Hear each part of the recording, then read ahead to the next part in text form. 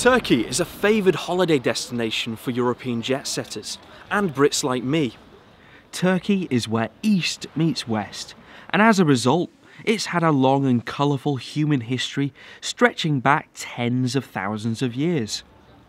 And its southern coasts offer an irresistible combination of sun, sea, and the Mediterranean lifestyle.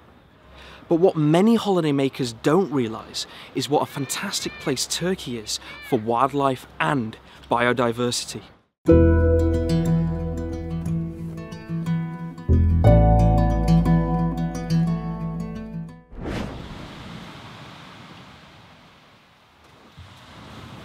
It's precisely Turkey's position on the boundary of Europe and Asia and its eclectic geography that have made Turkey one of the most biodiverse regions in this part of the world.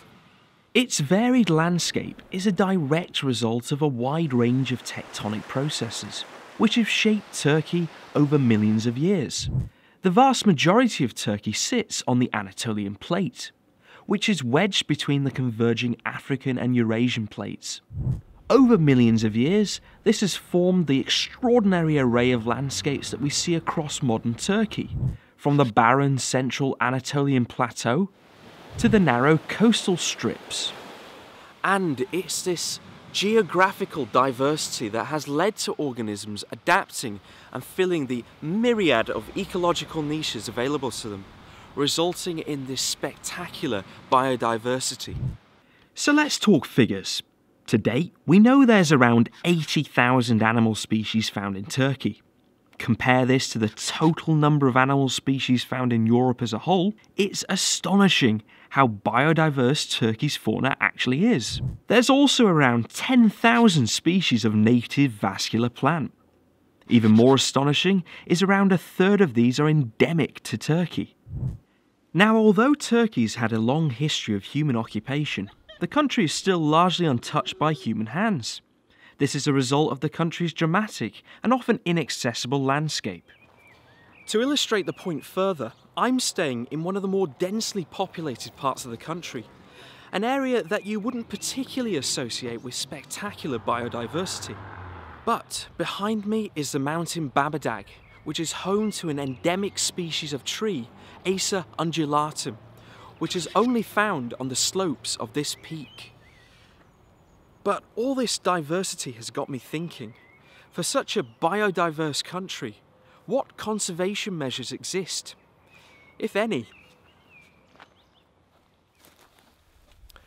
Turkey is a rapidly developing country. Its population has increased from 18 million at the end of World War II to as many as 75 million by last year's count.